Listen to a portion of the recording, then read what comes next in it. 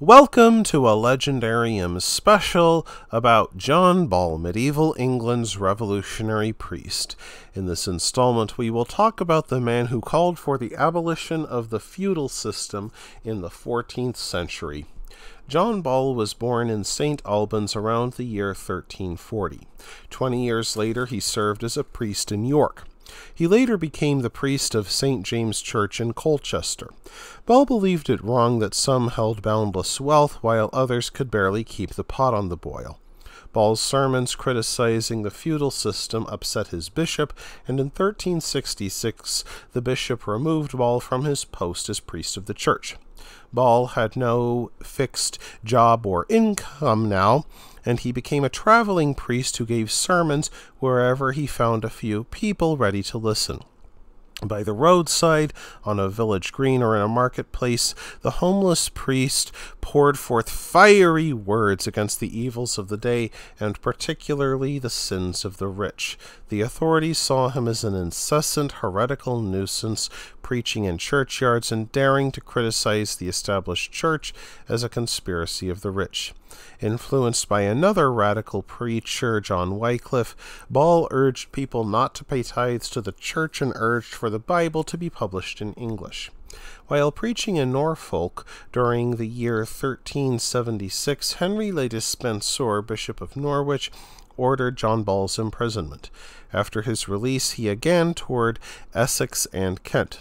During this time, he became known as the Mad Priest of Kent and soon returned to prison. Several times Simon Sudbury, the Archbishop of Canterbury, locked Ball in his private prison for his sermons. Whenever out of prison, Ball preached that things would not go well in England until everything was held in common. At these meetings, he argued, "They are dressed in velvet and furs, while we wear only cloth. They have wine and spices and good bread, while we have rye bread and water. They have fine houses and manors, and we must brave the wind and rain as we toil in the fields. It is by the sweat of our brows that they maintain their high state. We are called serfs, and we are beaten if we do not perform our task." Ball also complained about laws telling people what to wear and what to eat. He especially objected to a law that forbade peasants from sending their children to school or to go into the church to become priests. Such laws had only been passed in the last few years because the Black Death left the country depopulated and the lords became desperate to keep a steady supply of agricultural labor on their estates. In Ball's words, we find the early concept of universal equality. Such fraternity, justified by Scripture, continued as a basic ideal of the English radical tradition. In 1379, King Richard II called a parliament to raise money for the continuing and miserably failed war against France. After much debate, Parliament chose to impose another poll tax. However, the government based its sums on the pre-Black Death population, which meant it failed to raise enough money. Of course, Simon Sudbury, Archbishop of Canterbury, in a show of Christian charity, proposed a second poll tax at 3 groats a head. John Ball toured Kent giving sermons that attacked the poll tax. When the Archbishop of Canterbury heard about this, he ordered that Ball should not be allowed to preach in a church. Ball responded by giving talks on village greens. Sudbury now gave instructions that all people found listening to Ball's sermons should be punished. And when this too failed to work, Sudbury ordered Ball arrested, and he entered Maidstone prison in April 1381. At his trial, Ball supposedly told the court that he would be released by 20,000 armed men. His prophecy proved correct when the tax collectors came to Essex. Their brutal commissioners checked girls' virginity to see if they qualified for the tax. When one put his hand up the dress of a 14-year-old girl, her kinsman attacked him, and an enraged mob drove the commissioners out. After assuming command, rebel leader Wat Tyler marched to Maidstone and freed John Ball from prison. He immediately became the religious leader of the rebellion, for the rebels truly wanted a man of the church to give God's approval for their rebellion. The peasants arrived in Canterbury on June 10, 1381. Here they took over the archbishop's palace, destroyed legal documents, and released prisoners from his jail. More rebels broke into manor houses and destroyed legal documents that made them peasants.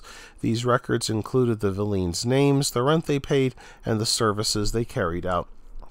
What originally started as a tax protest became an attempt to dismantle the feudal system. By the next month, John Ball joined the peasants in a march on London.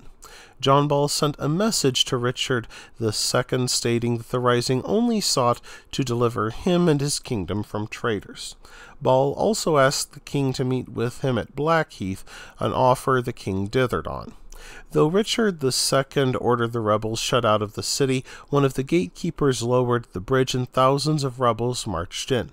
For a time, they wandered about awestruck at the size of the city, its huge houses and towers, and generous merchants offering them free beer. However, Ball kept his eye on the larger goal. He incited a crowd at Blackheath with the popular text, "When Adam dug and Eve span, who was then a gentleman?" Ball even urged the killing of lords and churchmen. At first, young King Richard II gave the rebels whatever they wanted, and most of them went home with charters of freedom in hand. However, a core group of 30,000, including Ball, remained in London.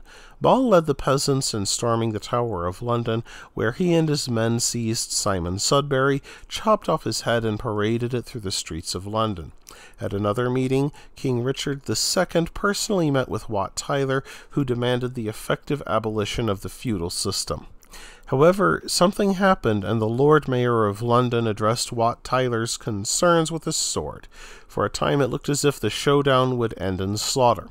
Instead, young King Richard II rode forward, declared himself the rebels' leader, and offered them pardons if they dispersed.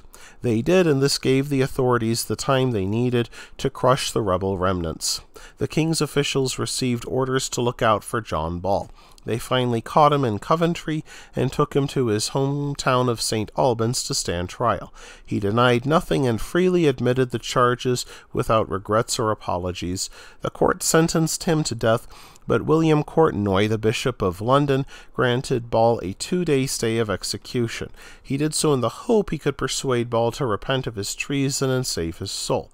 John Ball refused, and he was hung, drawn, and quartered on July 15th, 1381. Those who called themselves his betters struck John Ball's head on a pike and displayed it on London Bridge. Each part of his quartered body went on to show at 4 different towns where he preached, yet the ideas he preached never truly died.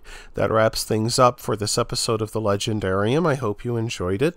If you did, press like. If you want to see more, press subscribe. And if you've got anything to say, let me know in the comments section. Thanks again for joining me, and I hope that you have a great rest of the day.